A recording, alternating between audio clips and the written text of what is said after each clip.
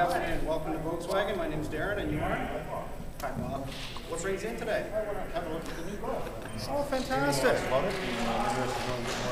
We're very excited about the new Golf. I'm glad to have you here. Are you comparing the new Golf to any models? I've kind of been looking at a Subaru. I'm kind of attracted to the all-wheel drive aspect of it. Oh, nice. Subaru is a fabulous vehicle. What do you like about the all-wheel drive? Well, I feel it makes the car safer and more useful when you get bad weather. You know what?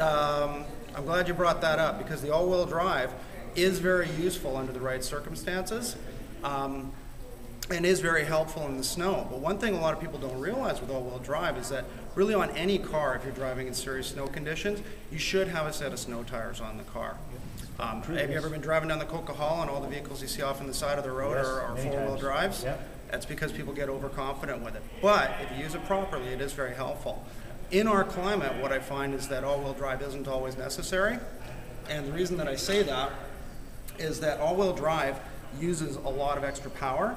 So the Subaru has similar power to the Volkswagen, but because it's all-wheel drive, that all-wheel drive system takes away a lot of your usable horsepower.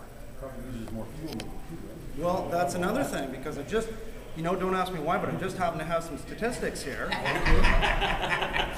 And it turns out that the Subaru uses a lot more fuel than the Volkswagen, and it's because of that unnecessary all-wheel drive throughout the summer and the spring when you really don't need it.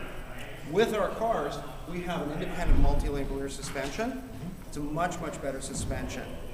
The benefit for you is for cornering, handling, driving in the snow, all these things, it's really going to benefit you. We've also got standard traction control, which is another great benefit in these vehicles that's going to help you, again, when you're driving in the snow. Another thing about a good European car is they tend to be heavier than a Japanese car. Yep.